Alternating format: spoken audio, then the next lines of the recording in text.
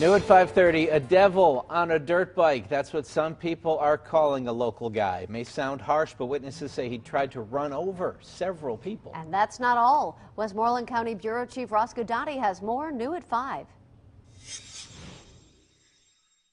This is 18-year-old Louis Bevilacqua of Jeanette, also known as Little Louie, but Jack Cicanello has another term for Bevilacqua.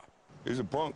Cicanello's low regard for Bevilacqua comes after Bevilacqua ran the 60-year-old man down while on his mini motorcycle. He comes whipping at me and he hit me. Cicanello suffered knee and elbow injuries after being taken down, and it all happened here on Cassat Avenue.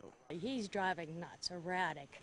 It was ridiculous. He was waiting for targets. He was waiting for anybody to come out and try to approach him. I don't know what his problem was, why he was coming after us. Witnesses say if he couldn't hit you with the dirt bike, Bevilacqua would hit you with something else. And he spit at everybody. He spit in my face numerous times.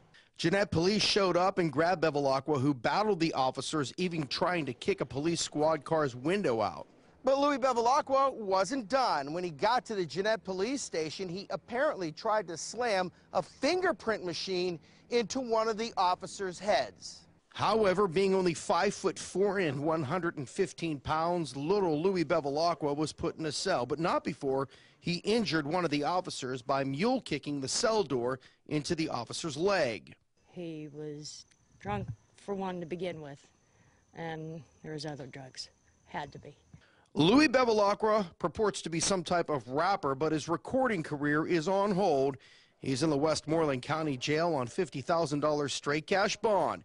He faces multiple charges to include felony aggravated assault as well as public drunkenness. In Jeanette, Roscoe Dottie, KDKA-TV News.